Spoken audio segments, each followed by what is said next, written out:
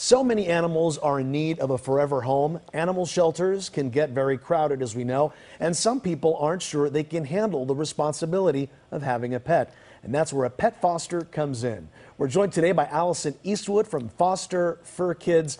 We want to welcome her. The site just launched in January, you were telling me, and already it's a success, isn't it? Yeah, well, it's definitely a work in progress. You know, we're building sort of a community out there, and it's great because you can just punch in your zip code and find rescues and people in your area so that, you know, you can connect. And what it does is it connects the person to a rescue in their area that may have a dog that you could take home with you and foster and whatnot, right? Exactly. So it connects you with rescues and shelters that need, you know, to find fosters, or transportation as well. Transportation's a big part of rescue, is transporting dogs and cats out of shelters to get them out of there before, you know, possibly being euthanized. And I know a lot of people think about getting a pet. They're not sure if they're going to get along with their kids. What's it like to have a pet, walk it in the morning, take it out, feed it? Fostering is a great way to do that. Yeah, isn't it? it's a great way, and you can get very specific on the website as well. You can, you know, punch in whether you want a dog or a cat. I think there's some other pets on there like rabbits. You know, how long you can foster. So there's lots of different things to get very specific about what you're capable of doing. Now, on a personal level, are you an animal lover yourself? I mean, what made you get this off the ground? Well, I've been doing animal rescue.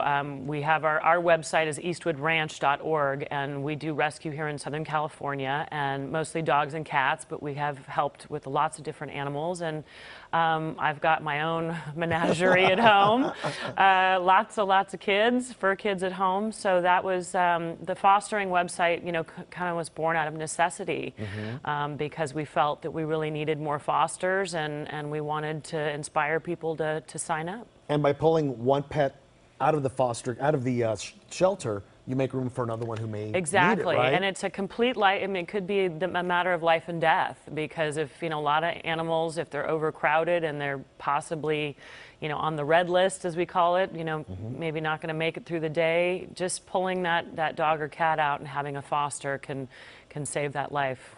Now, the Eastwood name, very well known here in Hollywood. Would you like to It? tell our viewers who you're related to? Oh, I'm related to this guy that nobody knows called Clint Eastwood. Clint you know. Eastwood, everybody.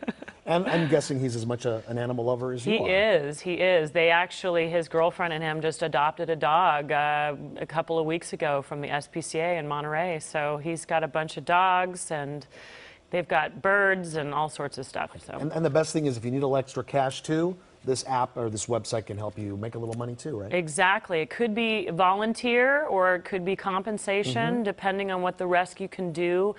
Personally, we compensate our fosters, not a lot, but we certainly don't want them coming out of pocket. And that way, you know, that they can, you know, that they're not, it's not a problem for them. And, you know, it saves us some boarding fees as well. And it's so much better to take a pet out of a traumatic shelter environment and put them in a loving home than just putting them right into boarding again, which can, you know, not always help. The most important thing, the only requirement you need is to love pets, right, Alison? Yes. All right. Thank you so much. And you can get more information on FosterFurkids. It's on our website. Click, go to KCAL9.com. Just click Seen on TV. All right. Thanks.